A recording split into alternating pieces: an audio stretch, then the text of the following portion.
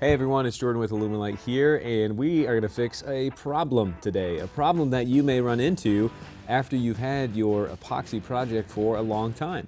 And that is fixing a bunch of damage that's probably happened to it over the course of its life. This cutting board that we've actually just finished making, if you haven't watched how we made this cutting board, go back and watch those videos now.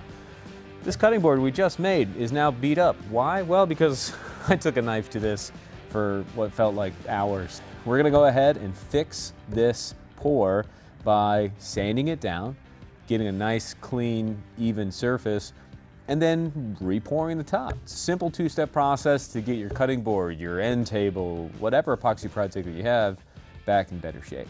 So let's jump in, let's get started with the first step. All right, so the first step we're gonna do is actually do some sanding, believe it or not. Why are we sanding? Well, we want this coat that we have here, this scratched up coat, to have a nice chemical bond to the coat we're going to pour on top of it. Surface area is important for these two pours because we want the maximum amount of contact between them as possible. So why we're sanding is sanding naturally puts grooves, it puts cuts into that top surface. So increasing this actual surface area available to us to connect to. So what am I gonna do? I'm gonna use my random orbital sander here. I got a 120 grit pad. That's deep enough. It's not super deep. It's not 40 or 60, but it's not really fine. It's not 320, 400, 600. 120 is a good amount. We're gonna sand this pretty evenly and smoothly. Then we're gonna mix up 8 ounces of resin, pour that on top, and finish it just like we did in the last video. Now, it's important when you're sanding to wear a respirator. We're atomizing this epoxy, and that means you're gonna be able to inhale it. We don't want that. So wear a respirator whenever you're sanding epoxy. All right, let's get to it. Again, I'm not trying to level this off and do a perfect job sanding here. All I'm doing is increasing surface area to increase the intensity of that chemical bond. Take your pad off, fold it in half.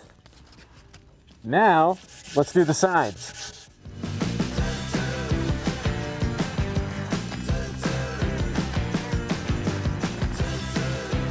Sanding's done. We got to get rid of all this dust though. So let's get a paper towel, get some alcohol on there, and then wipe down this board. When it comes to dust removal, take your time here, right? If we didn't remove all this dust, we'd try to pour a top coat and suddenly there'd be gunk in there and our top coat wouldn't look good. You'd have little pits and things created by that dust. So take your time on this step. Get rid of everything that you can. All right, in the previous video, we did a top coat here. We used 8 ounces. We're gonna use 8 ounces again, just like normal. Mix it up according to the mixing instructions. If you've never seen that video, check that video out. Then we're gonna pour in the center.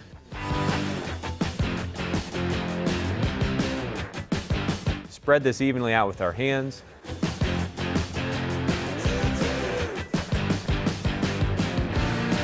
Manage the drips with a popsicle stick over the 5 to 10 minutes after that initial pour.